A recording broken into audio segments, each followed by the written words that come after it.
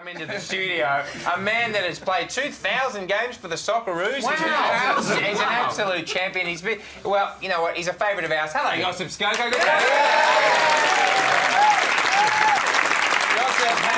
can I interest you in a clean sheet party?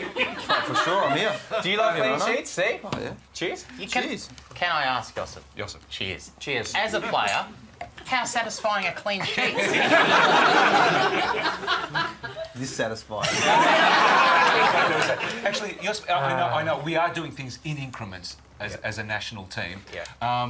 I know that the World Cup was a little up and down, and in the cold light of day, we tend to think we did pretty well. How do you think we actually went, looking back at it a couple of months down the track? Oh, look, I think we did do quite well. For me personally, I think we got to first and foremost look at qualifying, and straight away that's an achievement for us. But when we do get there, I think we've got to try to get results, and we didn't get any results. We did play well. We had Holland. We had him. We did, and it's a step forward from the World Cup before because we had to go. Yes, and that's what excited me. We did have Holland, if only games went for 30 minutes. Yeah, I've been pushing for that for a very long time. First goal wins. That's all right. It does get us back to clean sheets, as in we are building up for... I mean, I know Ange played it down, but and I know there's not much to talk about in a 0-0 draw, but is that a positive? Oh, it always is. Yeah. It's one of the factors, one of the factors that you take on board, and his defenders and his keeper will be really happy about it, but obviously the striker's not so happy. Yeah, right. You would watch the game with a different eye to ours, Josip. What did you... You're not going to talk about his eyes again. What's it with you?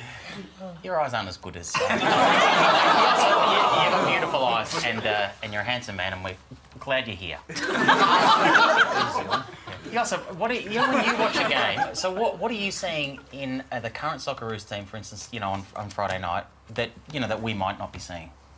Oh, look, it depends how you look at it. If you really concentrate about it and really want to look at the tactical side of things, that's one thing. But sometimes I go out and just watch it for the enjoyment level. Yeah, but I think the one the other day was more for the tactical side, yeah. And if you were picking someone, if you had to say, in your position, central midfield, that sort of controlling, that moving the play around, are there a couple of people that you think that you would be picking if you were in charge of the Socceroos at the moment? There's some people that you think, yeah, you know what, they're who I would be going forward with.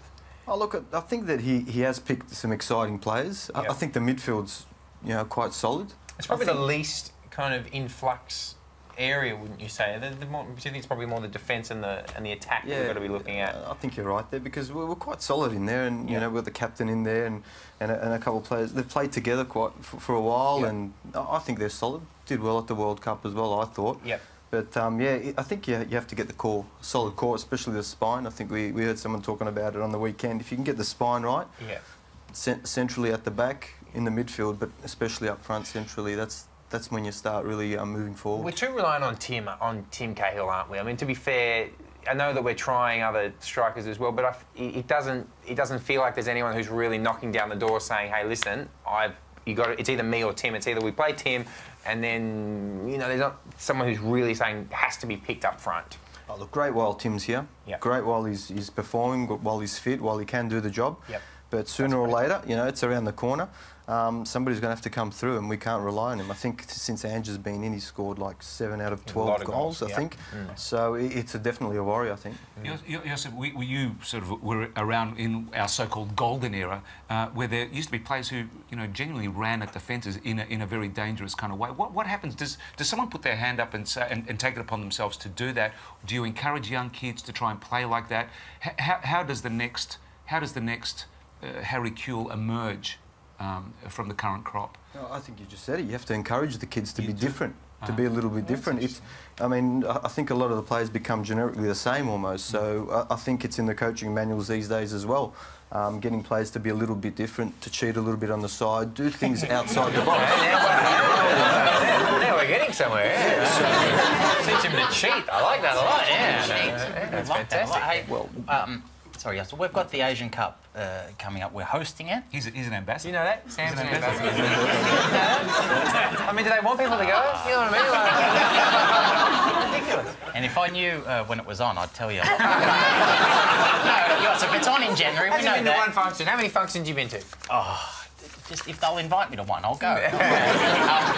He went as David Villa's driver, actually. We are hosting it, and of course, there's expectation that especially after the Holland game, it was like that we were favourites if you did a market right then. Yeah. But from Spain and then recent performances, where do you think that we stand? What would our expectation be for the upcoming Asian Cup?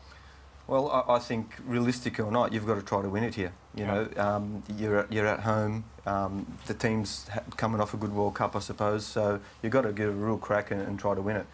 Whatever you do, if you don't get in the final, people are going to call it a disappointment. You might play the best football, but if you don't get to the final, I think it's going to be disappointing because at some stage, results are key. Yeah, you like what you see?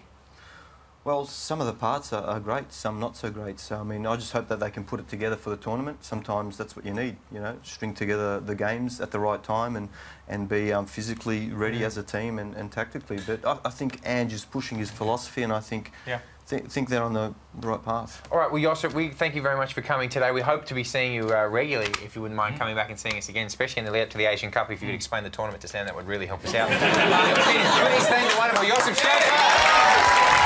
You've been watching Santo Sam